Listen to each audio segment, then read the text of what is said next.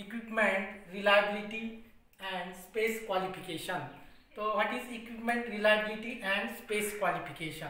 So in satellite system design, to design satellite, different components are used, and these components are tested at different drastic conditions. That is, components are tested for high reliability, and components are selected tested for the reliability, and also system testing is there. That is, those components are tested under ground level, and then that components are, if found suitable for that satellite, then these components are used. There are 3 prototype models are used in this satellite communication. That is a prototype models. First is a mechanical model. In this, structural and mechanical parts are tested at very high temperature. Then next is a thermal model. Here thermal plus vibration tests are taken in a vacuum chamber. Here this thermal model test is called as a shake and bake test. These electronic components are also tested at high temperature. Then third is a electric model. In this, electrical components are tested at very high temperature. Also antenna parameters such as antenna beam width, bandwidth, gain, these different antenna parameters are tested. Then next we have to define reliability. Reliability is a mathematical technique to predict failure of component.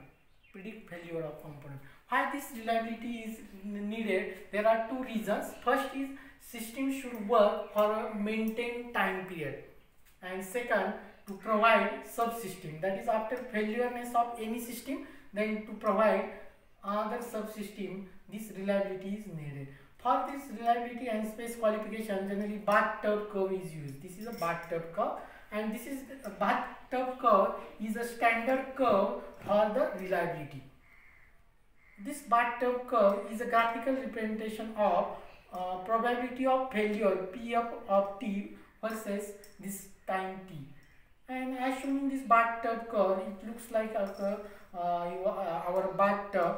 As shown in this figure, there is at the starting or beginning of any electronic component, there is a failureness, and it is also called as a burn-in period. That is, at the beginning electronic components fail. Then after beginning, some period is like, that is, they gives constant output. Electronic components are not failing, but they gives constant output. That is, a straight line is there. And next is due to aging effect. Due to aging effect, the components are failed, is called as a end of life. So this is called as a bathtub curve. Then next, here reliability R of t is defined as a ratio of number of surviving component to the number of component starting test period. That is ns of t upon n0. Then number of component failed, n of t is equal to n0 minus ns of t. Then if ith device fails after time period ti, then mean time before failure, that is mtbf, is given by 1 upon n0 summation I is equal to 1 to n0 ti.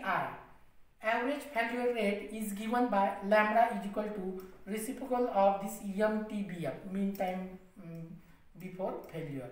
Then reliability reduces exponentially with time. R of t is equal to e raised to minus lambda t. So this is called as equipment reliability and space qualification. That is, in the satellite, when different components are used, these components are tested under different drastic conditions in vacuum chamber, also at very high temperature. These components are tested. If found okay, then those components are used in the satellite, and for that above procedure or all this procedure is adopted, and also bathtub curve is used to see the operation of all these components. So in this lecture we have studied equipment reliability and space qualification.